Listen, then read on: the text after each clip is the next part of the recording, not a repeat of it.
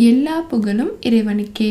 Hello friends, welcome to Kilakarai kitchen. இன்றைக்கி நம்ம சேனலில் வாழைக்காய் தோலை வச்சு எப்படி ஒரு சூப்பரான ரெசிபி செய்யலான்னு பார்க்கலாம்.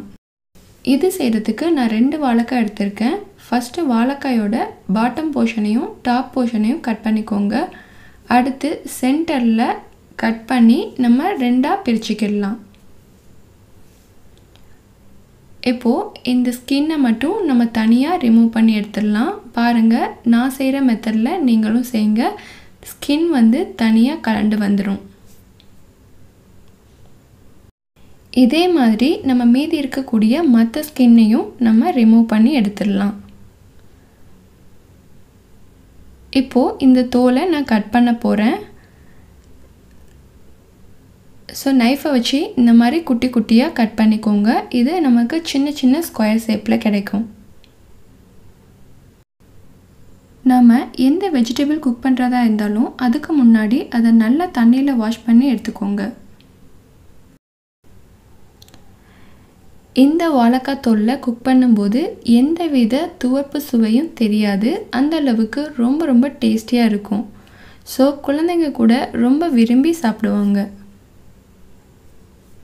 தோல் எல்லாத்தையும் கட் பண்ணதுக்கப்புறம் இதுக்கு தேவையான இன்க்ரீடியன்ட்ஸ் என்னென்னு பார்த்துடலாம்.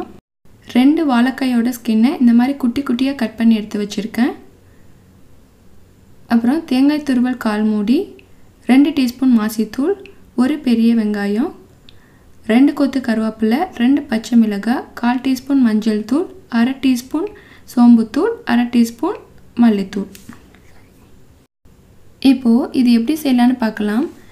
இதுக்கு ஒரு வாணலியில் 2 டேபிள் ஸ்பூன் ஆயில் விட்டுக்கிறேன். ஆயில் ஹீட் ஆனதும் இதில் சின்னதாக கட் பண்ணி வச்சுருக்க பல்லாரி வெங்காயத்தை ஆட் பண்ணிக்கிறேன்.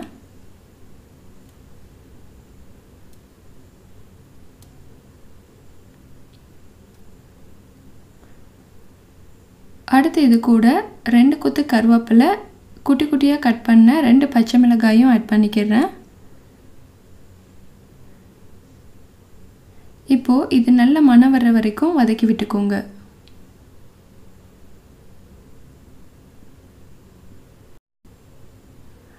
அடுத்து இதில் வெங்காயம் குக் ஆகிறதுக்கு தேவையான அளவு சால்ட் ஆட் பண்ணிக்கிறேன்.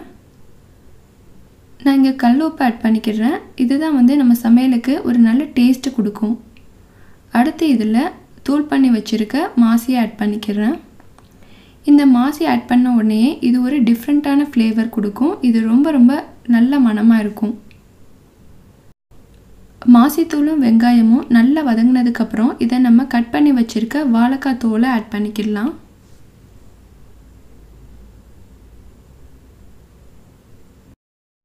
நம்ம எல்லாருக்குமே தெரியும் வாழை மரத்தோட எல்லா பார்ட்ஸுமே ரொம்ப யூஸ்ஃபுல்லானதுன்னு.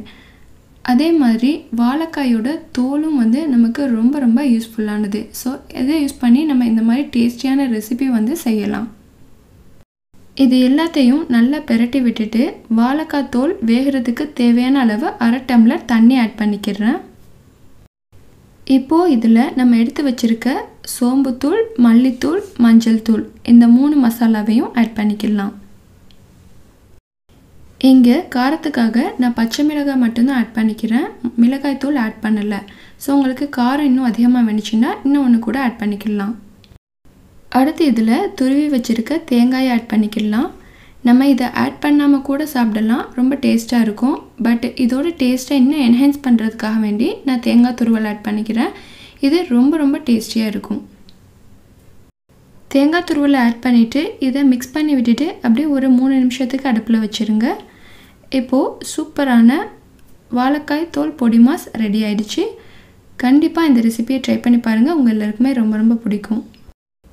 நாம் வாழைக்காய் தோலை வேணான்னு கீழே தூக்கி வீசிடுவோம். ஆனால் இந்த ரெசிபியை நீங்கள் டேஸ்ட் பண்ணி பார்த்தீங்கன்னா உங்கள் எல்லாருக்குமே ரொம்ப பிடிக்கும்.